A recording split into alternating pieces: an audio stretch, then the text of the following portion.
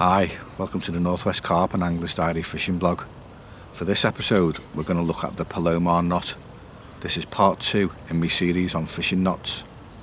Now the Palomar is a really strong knot and it's probably one of the simplest there is to tie. I'll put a diagram on the right hand side of the screen in the middle and I'll show you how to tie it right now. So let's go to my board at home and I'll try tying a piece of 40-pound braid to a swivel for you so you can see just how easy this knot is. It gives great knot strength and it's absolutely solid, one of the most reliable knots there is and so easy to tie. Let's take a look. Okay, so today we're going to take a look at the Palomar knot. Now I use this knot for tying to hooks and to swivels. It's exceptionally strong and definitely a knot you should be using because it won't let you down. Now I've got a piece of braid and I've got a swivel and I'm going to tie the braid to that swivel. So come through the eye of the swivel like so, and then I'm going to go back on myself so that the line's doubled.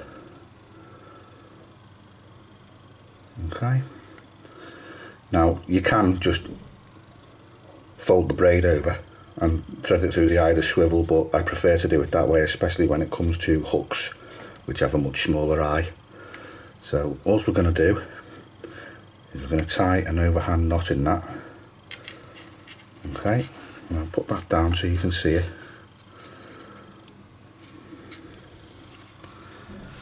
Okay, and from there all we do, we take the swivel and we thread it through the loop and we pull it tight. Okay, that little piece of loop there, you can tighten that down by grabbing the main line, let the tag go, grab the main line and pull it, and there we go. Obviously you'd wet it on the way down. I'm behind the camera so I can't do that. And the tag end, I'll take my braid scissors, cut the tag off,